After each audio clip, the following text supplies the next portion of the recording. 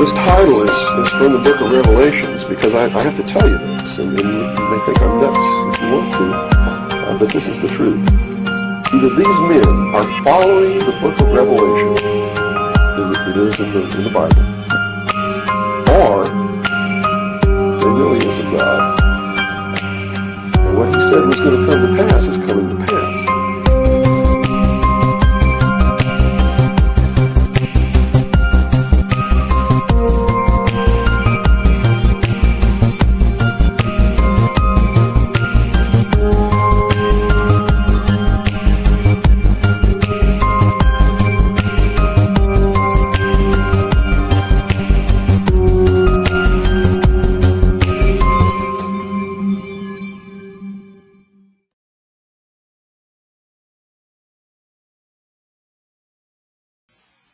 Oh yes, many, many people will love the New World Order and the New World Religion and the new world of entertainment that will be erected in place of the old Roman circus in order to keep the populace entertained and diverted.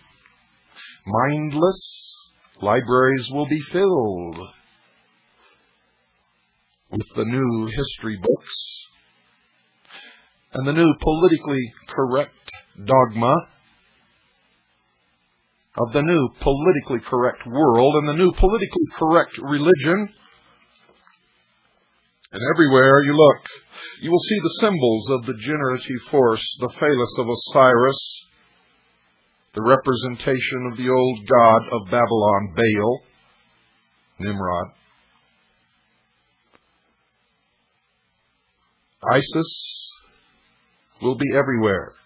You see, for Osiris is the doctrine, Isis is the church, Horus is the great body of initiates that will rule you. They call themselves wolves. And of course, dear listeners, you are the sheep, the legal and lawful prey of the wolves. A nation or world of people who will not use their intelligence are no better than animals who do not have intelligence. Such people are beasts of burden, and yes, stakes on the table by choice and consent. If we didn't love you here, we would not say these things to you. Please wake up. Good night, and God bless you all.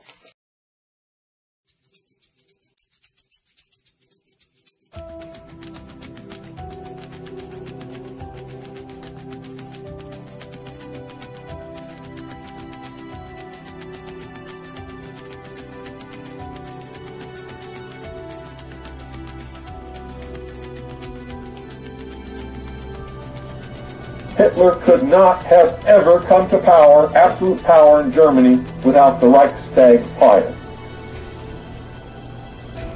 Hitler was a socialist. He understood socialism. He understood social engineering. He knew how to get the support of the German people, and he did it by burning down the Reichstag. The Reichstag was, well, in our country, it would be the Capitol building that contains the Senate and the House of Representatives.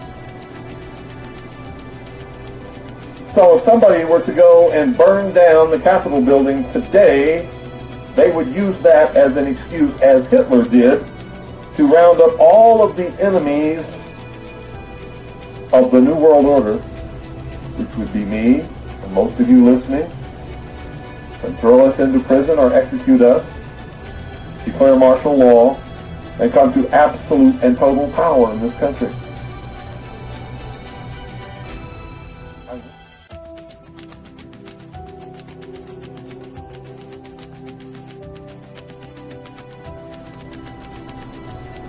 And I'm telling you, one of the things that will give us the moral high ground and will begin civil war is the day that they begin declaring martial law across this country, taking guns out of the hands of the American people and rounding up American patriots.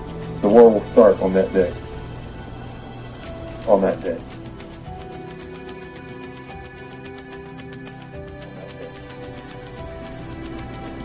And there will be a war in this country, a civil war to restore, not a revolution, but a civil war to restore constitutional Republican government. Now, at the same time that that's going on, communist and Marxist underground forces will begin, or try to begin, a revolution in order to institute a Marxist, socialist, or communist government as a result of the Civil War. So we, patriots, will be fighting on two fronts. On two fronts. And you'd better understand which side you're going to be on. Restoration, revolution, or tyranny.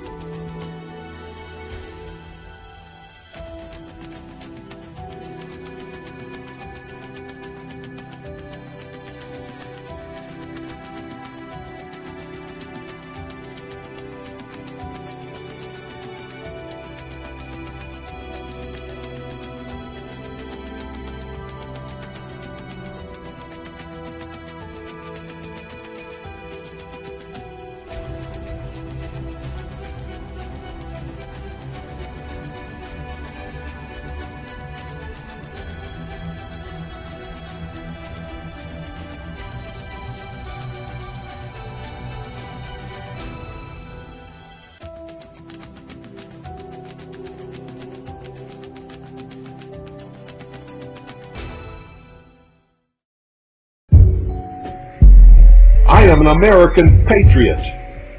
I have served my country for most of my life. I served honorably in the United States Air Force and the United States Navy.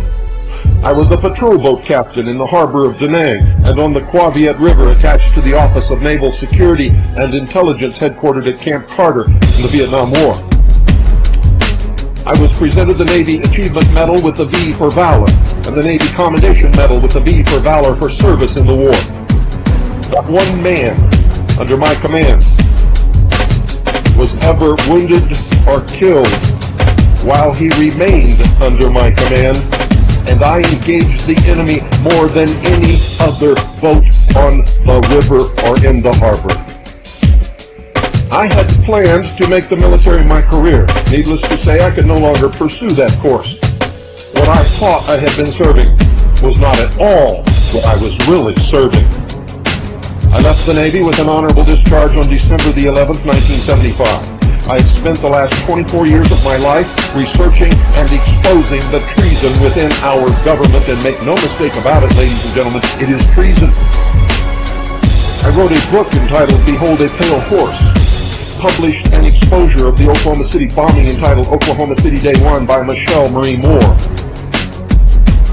I publish a national newspaper entitled Veritas, and I host a worldwide broadcast which began on May 4th, 1992, entitled The Hour of the Time. I reminded the American people who had forgotten what all of these things were. I told them the truth about the philosophies of the New World Order. I exposed them. I drug out the secrets from the dark corners and under the rocks and out of the stinking putrid holes. And I exposed them to the light of the day.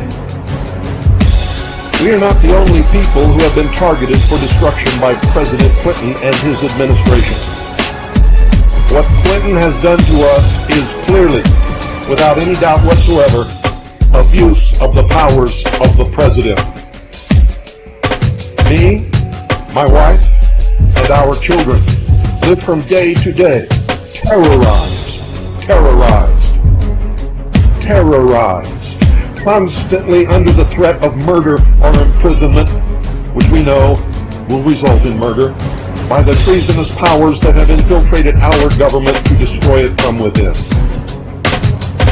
I am absolutely 100% completely loyal to the constitutional republic that was established by the founders under the rule of law.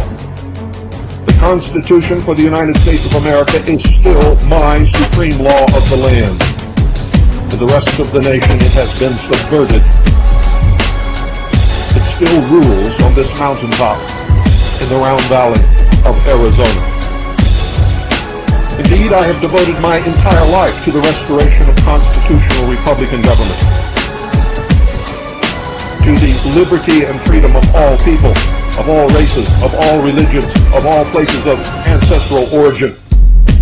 And I am ready and willing to die in defense of that cause at any time